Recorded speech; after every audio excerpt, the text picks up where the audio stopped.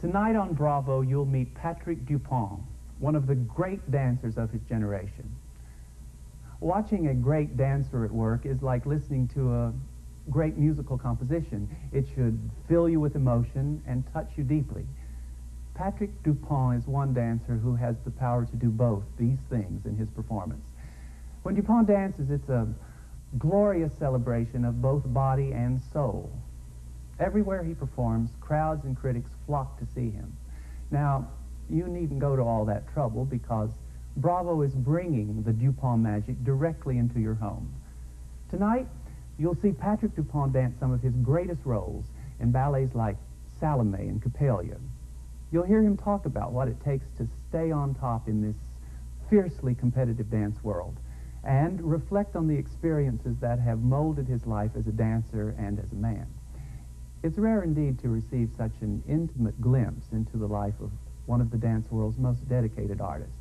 We now proudly bring you Patrick Dupond.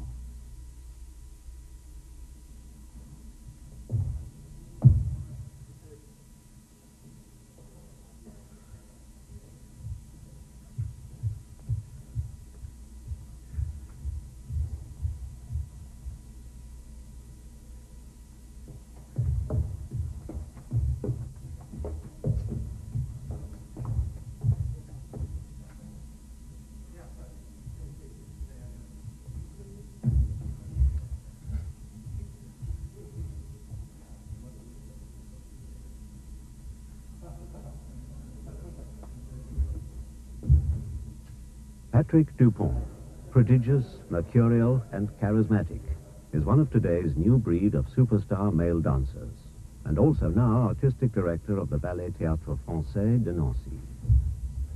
He was born in Paris on March 14, 1959, which makes his star sign Pisces, a fact he regularly refers to, and which the experts say explains his racy temperament and artistic flair. Pisceans sparkle. They are brilliant, intuitive, emotional. A quirky humor sometimes masks their sensitivity, and given to the occasional touch of genius.